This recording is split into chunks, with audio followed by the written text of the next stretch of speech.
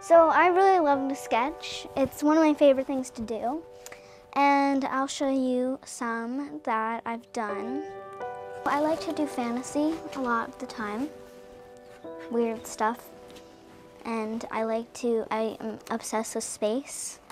And I like to draw planets and humans mixed together like this one. But there's this one that is my top favorite that I love to work on that is kind of magical. Whenever I work on it, it will transport me to this scene and I can live it over and over again, and also just transport to the horses so we can have fun together and be happy.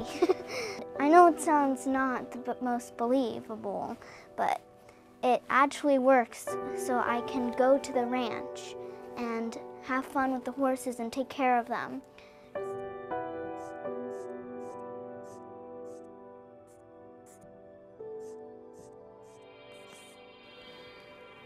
See, here it comes. Isn't it so magical? We're about to go to the ranch. We just have to keep working on it a little bit more until it happens.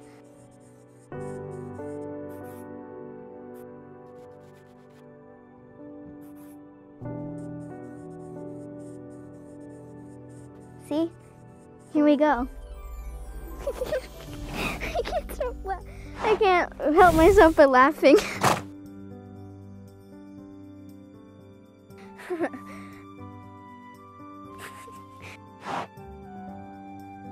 So here is Rumpelstiltskin, the Afro guy. I like this place the best because there's a pond right there and it's just so open and there's lots of shady, beautiful green trees. Horses, they can they are basically a lot like humans. They're really intelligent and they can express their feelings a lot.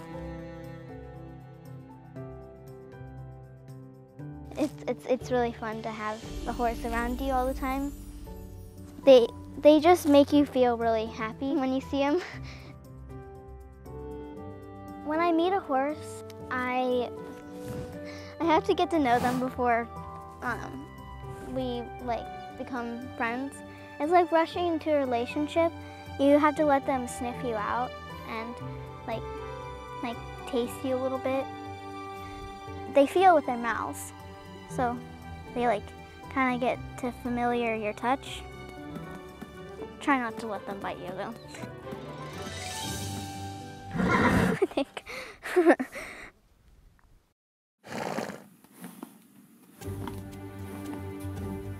So, I like grooming horses because you get to feel like their fur and you get to pet them, and it's really satisfying when they're all dirty and mucky and then you just make them squeaky clean. It makes me feel happy to take care of someone, make them feel good, nice and fresh, so they're not disgustingly dirty. Some horses' hair can be extremely naughty. It can be so naughty that you have to pick out the dreads. But looks like she's gotten her hair brushed recently. Right here where I've been talking about, it's a bunch of extra hair. Lots of shed, so you push it this way, then you push it that way. Lots of hair. At first, they did seem extremely large, and they were basically towering over me.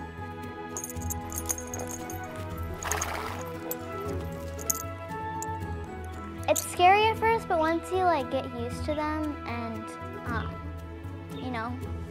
to know them, it's actually not bad.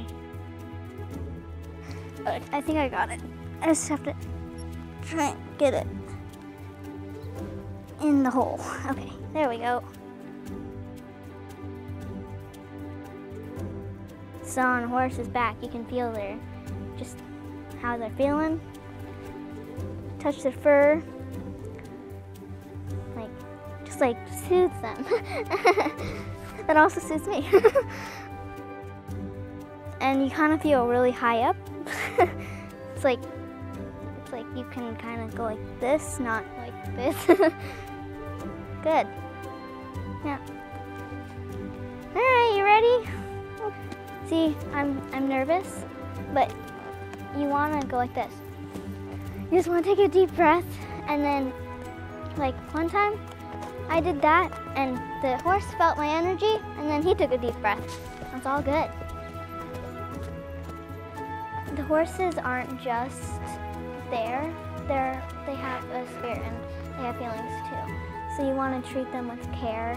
If you don't share that love connection, it just makes the relationship not good.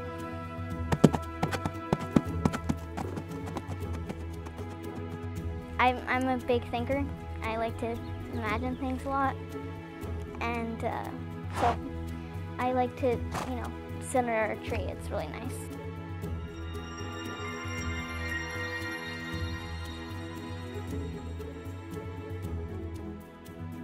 To sit under a tree and daydream.